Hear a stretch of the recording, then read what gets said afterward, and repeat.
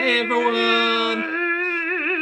Ready for another Thirsty Thursday review with Sydney and Richard? Are you thirsty? We're thirsty. And it's Thursday, so that's kind of automatically taken care of. Yeah. So here we go. Another beer review.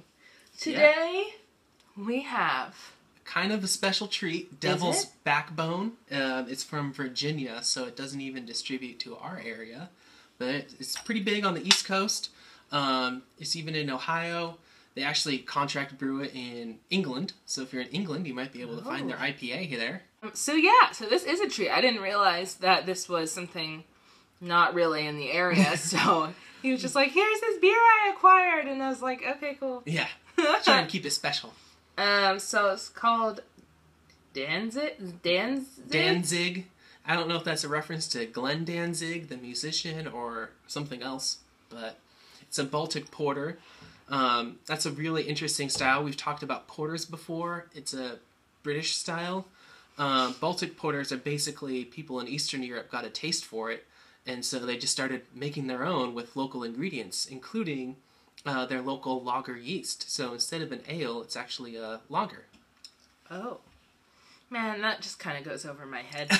Maybe a little too technical, but basically it's going to taste very similar to a porter, just like somehow different, probably in a way you can't really put your finger on unless you really studied the difference in ingredients. Okay. Cool. So yeah, anything else we should know about this? It has won several awards. Devil's Backbone has won a lot of awards. This beer in particular has won 3, 2 silvers and a gold. So, should be good. Well, I'm ready to drink some award-winning beer. I only drink Gold Star beer. I only drink... Yeah, right. Ooh, it looks yummy. Oh, yeah. It's a beautiful color. Super dark. Goddamn.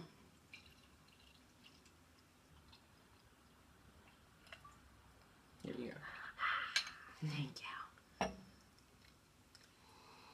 Ooh, very roasty on the nose. Yeah, it's super. I was gonna say coffee. Yeah. Like, if you just handed this to me, I would guess there's coffee in it. Yeah. There isn't.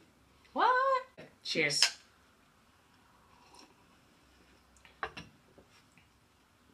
Ooh, that's yummy. That is good. It's got a good maltiness, a good richness to it. It's not super heavy. There's very little head, and just how dark it is, and how the bubbles are kind of like popping up and dissipating. It kind of looks like Coke. Kind of a weird mental thing to get past. It does kind of look like Coke. But it is not super duper like carbonated when you drink it. Yeah, it's not pretty super smooth. I definitely feel that like coffee breath aftertaste. Yeah, it has a lingering bitterness, but it's not like hot bitterness. It's like toasted bitterness. This is good. I feel like when I envision myself drinking this award-winning beer, I envision myself like, I don't know, at a sports bar. Oh, yeah. Like, sure. An evening, like, drabby sports bar. Yeah, I'm into this one. I think it's really good and it's super easy to drink. Yeah, for sure. If you don't mind that coffee aftertaste flavor. Yeah. If you're, like, super not into beer, but you are into coffee, give this a shot. Yeah, it's not gonna have that same, like, fizzy, like, really strong beer kind of sense. Right. Not a lot of hops going on. It's, like, pretty malty. Yeah. A little sweet, but not really that sweet. Yeah. It's good.